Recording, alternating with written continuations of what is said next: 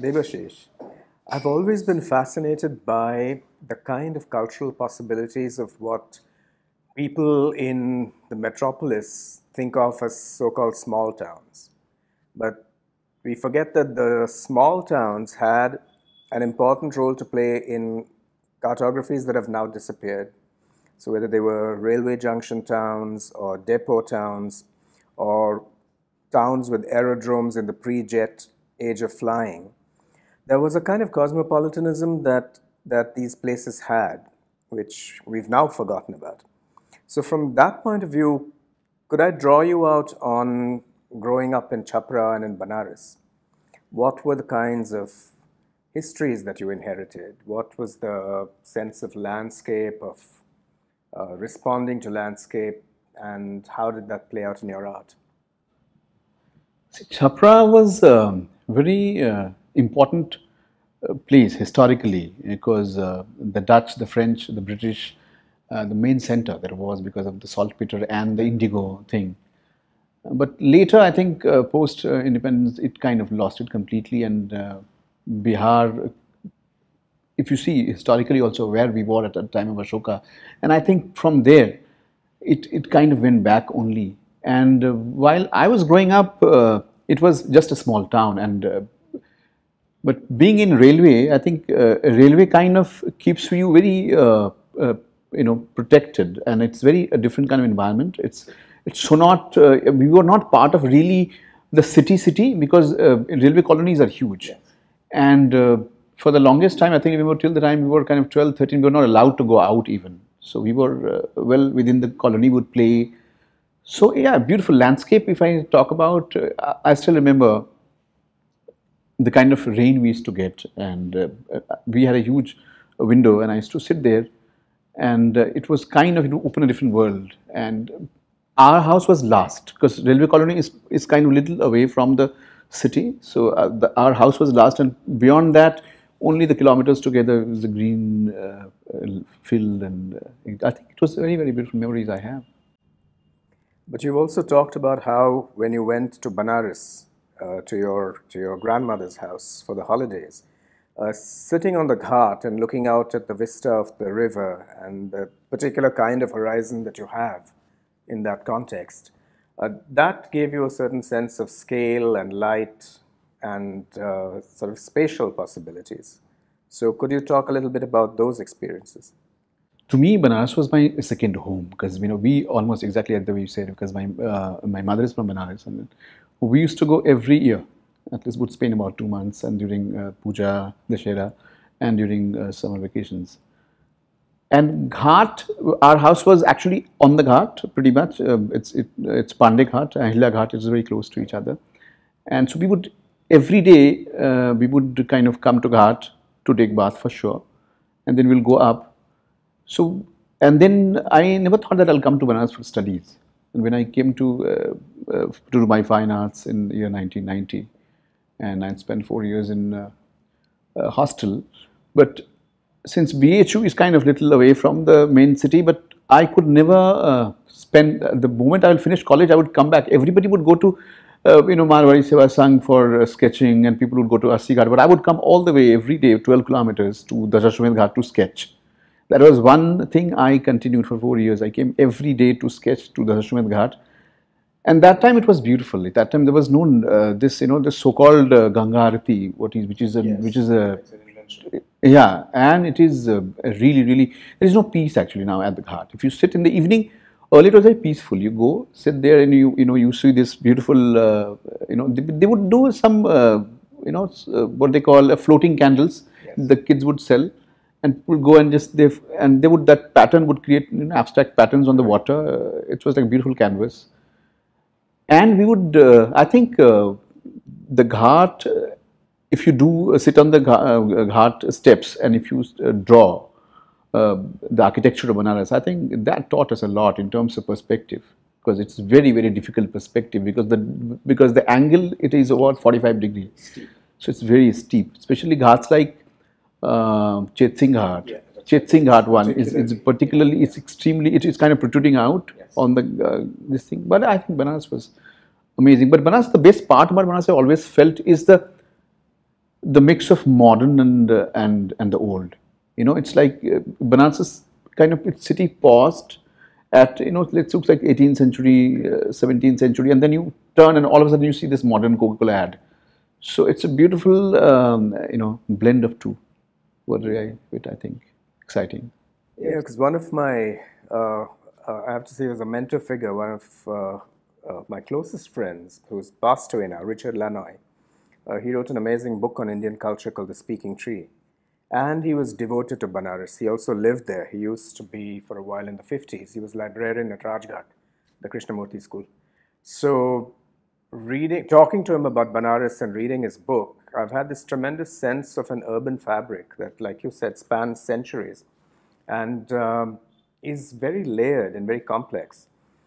I find that same kind of layered, palimpsest quality to a lot of the work that you do, including, for instance, the work that's right behind us here, where on the face of it, it looks like a portrait and material seems to be unusual. But if you look closely, it compresses meters and meters of cloth, of fabric, and they're bolts, they're unfolding. So there's a tremendous sense of compression in it. So I'm not saying this is conscious in any way, but I find in a lot of, particularly this work, there is a tremendous sense of hours, days, weeks, centuries of labor, of technique, of an attentiveness to material, which gets brought together in a very compressed, intense, powerful way. So what was it that brought you to this world of textiles, particularly? I think textiles, number one, I've been working with textiles for the last 25 years. I work with a fashion house, and textile came naturally to me. But in general, if I think about textiles, I think I have lovely memories of because my ma, she would wear these beautiful cotton sarees and starched, and many times I have a very distinct memory of how the textile became part of us in terms of, especially I think I did mention once about this. It was Durga Puja, and we were coming from the temple to our home, and it started raining, and it's torrential. Actually, it was massive rain, and I started feeling out of breath. Actually, at one point of time, there was a huge land in between the railway track and our home, and I stopped, as if I can't breathe. So I still remember how Ma stood there, and she kind of tucked me inside her to this thing, and she was wet, absolutely, but the kind of warmth it gave me, and that feeling of I'm covered, I'm protected, and that I think textile, that memory is very, very distinctly. I still remember, even during Mahalaya, and this, when this winter would kind of set in, and our woolens wouldn't be out. And Ma would kind of simply just pull out a sari of us and just tie us around, and you could be safe, So those, and then even my brother, he would. We had a projector at home, Banaras made projector. We used to buy from Vishwanath Gali. It's very special, with those two things. One was boat. If you go to Vishwanath Gali in Banaras, you see these two boats running on a water, this thing, and a projector. So we bought a projector, and so my mother's saris were converted to a screen. So, and films were projected. So I think it's there. We always felt. And when I came here and started dealing with textiles, and I got into the detailing of textiles in terms of, I worked with a lot of weavers, sectors, and we like Jaipur. Then I went to Gujarat, Kutch, and a lot of Odisha. I did a complete research with Ikat of Odisha textile people. So I think textile is very exciting, and I like the tactile feeling of it, and the immense possibility. It's like you are given two lines, this way and that way, and then you can create anything out of that. And the possibility of jacquard. I think this whole thing, it kind of plays in my mind, even when I'm doing layout. I think, I think about how this would be woven, and then I kind of weaving, printing, all textiles, all the techniques put together, and then I come up with my own concept. I think it does help. Have you worked with jacquard particularly? Because Yes, it's Banaras. you have. Yes, yes, closely. I have designed. I work with the weavers very closely, so I kind of sit with them, understand their, I sit in their karkhana, and I work with their jacquard technique, how they punch in, so how the repeats should be 7.5 inch by 7.5 inch. Yeah, it's very interesting to work with. Yes, I closely work with them. Because it's interesting. On the one hand, that image goes back to the Upanishads, the warp and weft, the image of the cosmos. But it's also, I mean, jacquard particularly is a very early form of computing with binary code, with the punch card. So it's interesting how two very different worlds of, kind of mythic, metaphysical imagination and something that's highly technical, they just come together in that act. So how do you reach out to these different worlds through your work? Because on the one hand, there's a strong component of research, of knowing the capacities of materials. And when I look around me at your recent work here, it also involves a great deal of, frankly, physical awareness of what you can do with materials, whether it's putty or it's beads or certain kinds of paint, or what we've been talking about a little earlier. With this work particularly, the honeycomb, the spools. So I'm fascinated by the way you have that kind of very hands-on awareness, but also the way you reach out to symbolisms. Like when I first saw the work, the red and white work here, it instantly reminded me of the kind of sari that Bengali women wear on auspicious occasions. It's very, yeah. So it's fascinating to see how you work at both these levels. I think this came. I think this must have been in unconscious mind, and I don't think it's very conscious effort to, think the way you are looking at it. I think, and I don't plan so much from the beginning. So it's a lot of improvisation also. Like this one, I started this when I started this one. Actually, it was like.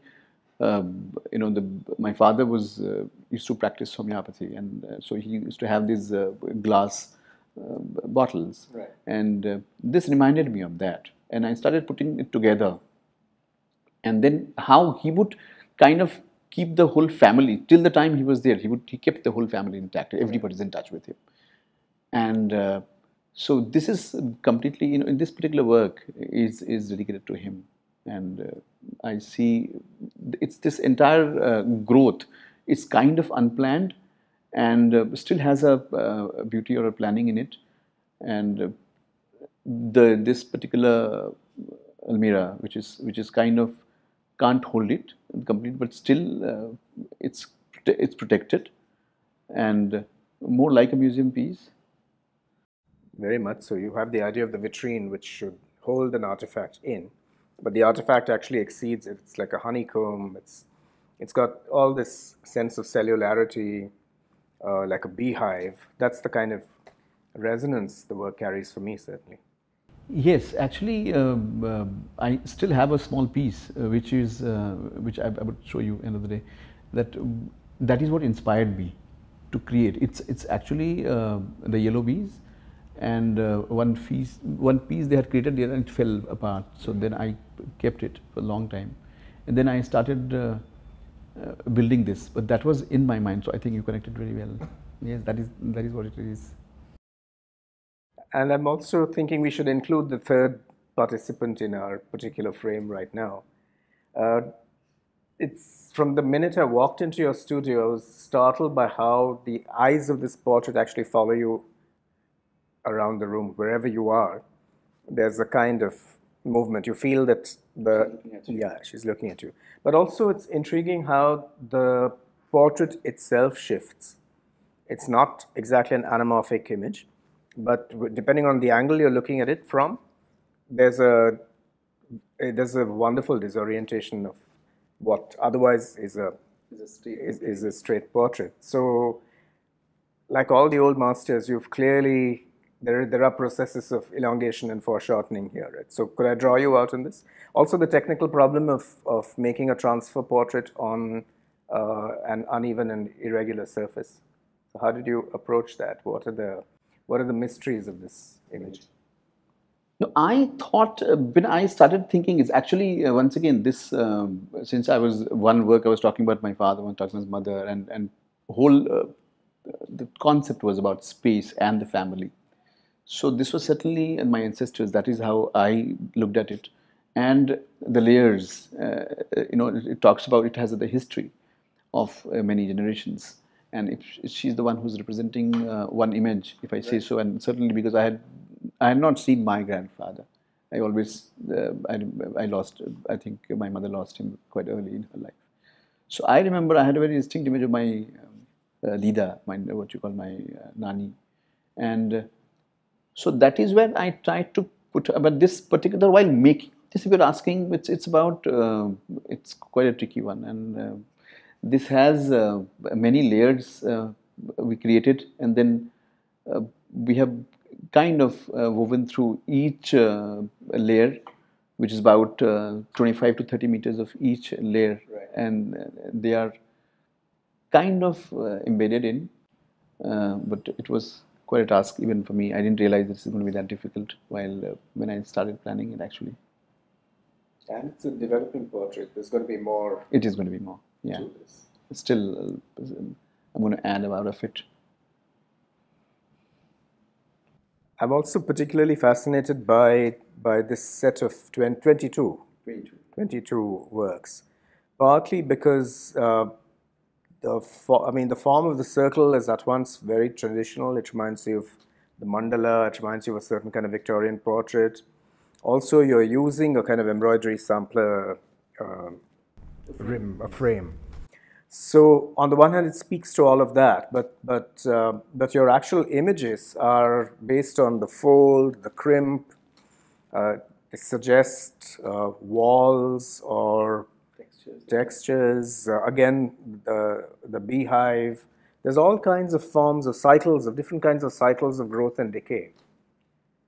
This 22, actually, I spent about 22 years in Bihar. So the home which I've lost, if I say so. Right. It's very strange emotion because, railway quarters are home of many. So that home is there, which I called, and we didn't actually realize that. And for the longest time, I didn't realize that I'm going to move out of the city because my schooling was there. I had friends, and a lovely time, a very beautiful life. So when we moved out, and when I moved to Delhi, and then it had hit me really hard because Delhi was a very different kind of city, a cosmopolitan culture, and we grew up in a very small town. And then I went to BHU. BHU was kind of one notch above, but won't say it's a huge town. But also, it still had a very different kind of life.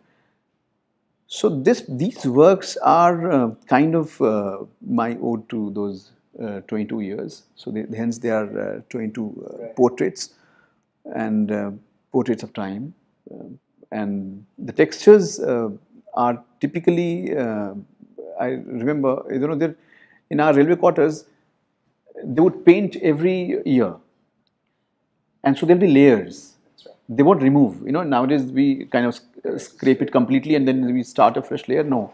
So I would see, so then there'll be places pink, there'll be a green, so somebody who lived, so it's very interesting layering. Right. So I think that is where that inspired me. So these shapes, actually, if I think now, I remember my father used to work for Indian Railways, and I used to go to Loco Shade to see him at times. So when I would go and look for him, so he would come out of the steam engine front portion. Right. When he would emerge out of this thing, and there'll be beautiful, intricate kind of textures and patterns on his face. Yeah, with the carbon, thick layer of carbon. And I don't remember actually now what I felt that time, but it came back to me with, I think, this kind of, textures and this thing, a layered work.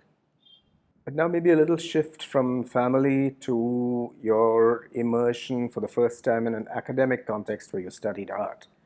And I'm thinking of where you were, the BHU. Because normally when we talk about pedagogy in art in India, there's just a constant focus only on might be Baroda, Shantiniketan, the JJ school. If you're lucky, people talk about Bombay, or about Delhi, the College of Art. And sometimes there's a reference to Trivandrum because of the radicals and so on. But I think there are many other centers that don't really get the kind of attention they deserve. So what was it like studying art at the BHU at this moment when you had very interesting people who were either teaching or had come back to teach, where there was a focus on sculpture and on ceramics, and you were studying painting, but there was also an openness to these other practices. So could you talk a little bit about that? No, we were lucky that Balbir Singh Khat, he was teaching. He was head of the Department of Plastic Arts, and he became a dean later. So he was amazing. You know, he would not typically how the classes were taken in art colleges. So he would kind of advocate. He would talk more about Shantiniketan style of teaching. So he would take us out. He would take us to the museum. We will sit out and talk about art together, not about art but everything else. And you know, he would kind of motivate. So we were really lucky to have him as our teacher. And then Madan Lal, he joined the same year when we joined in 1990 as a teacher of plastic art. But and we had we had Banerjee sir for graphics. He was also a very eminent artist that time. I think we've lost him now.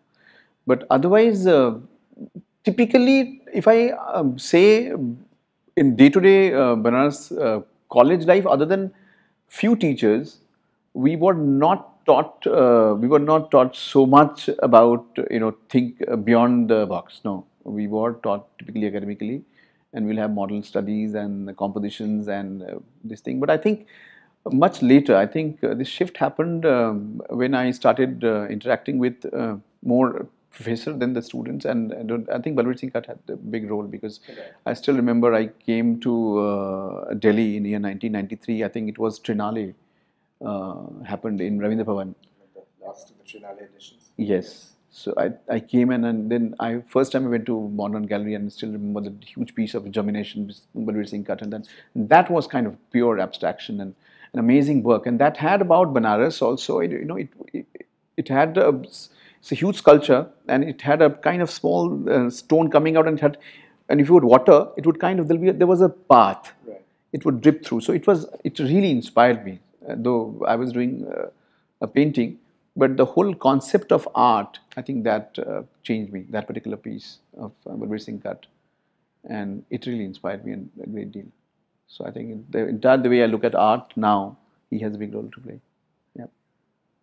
And the idea of the museum has been strong for you in how you approached your work. So could you talk a little bit about that, particularly the previous exhibition, which dwelt on the museum as a trope? So where did that come from? How did that emerge? See, very strange actually, because Chapra, very little people know that about 30 kilometers from Chapra, there is a Neolithic site called Chirand. Oh yeah, of course. And the mounds. Now, question is that while we were there at 22 years, I was not even aware of it. So when I moved out of this, and when I went to a museum here, National Museum, and I was looking at the Harappa and that thing. Then I started studying about it. Then I read about this particular one, and so I thought how little we are aware of. And then when the entire Indus Valley Civilization, if we talk about, I think only 10 to 15% has been actually excavated, and still all lies buried. So that is where that subject intrigued me, and I thought, let me work on this. So if you have seen that those were like 40 by 40 canvases, and in between the pieces were only by 8 by 8.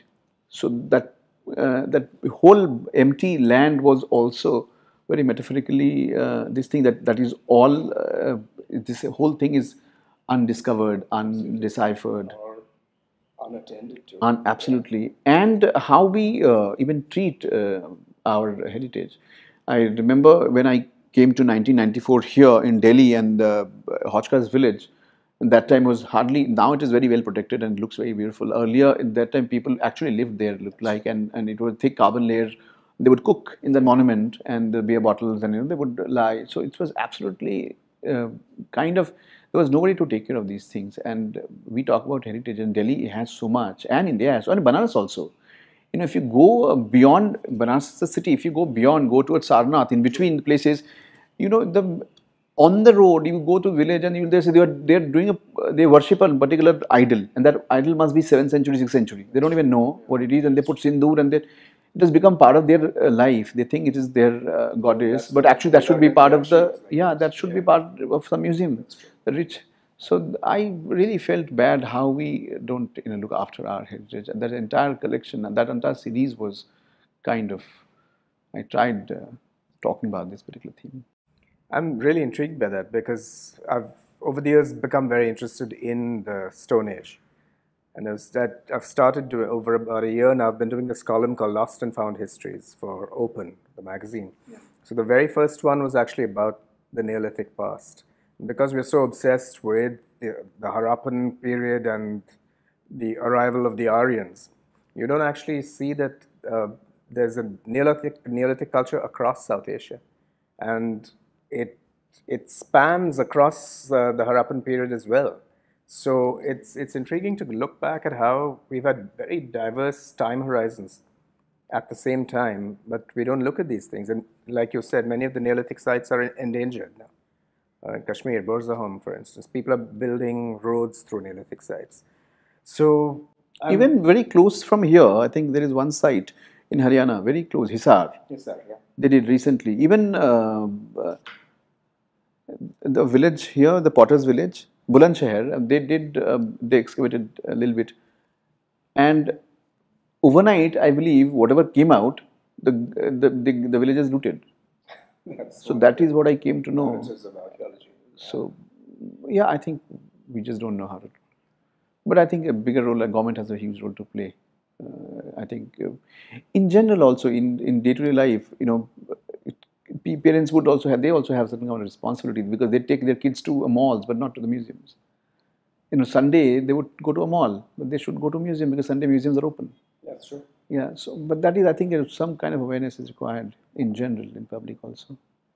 So how do you, if you ever do you think about a potential audience for your works?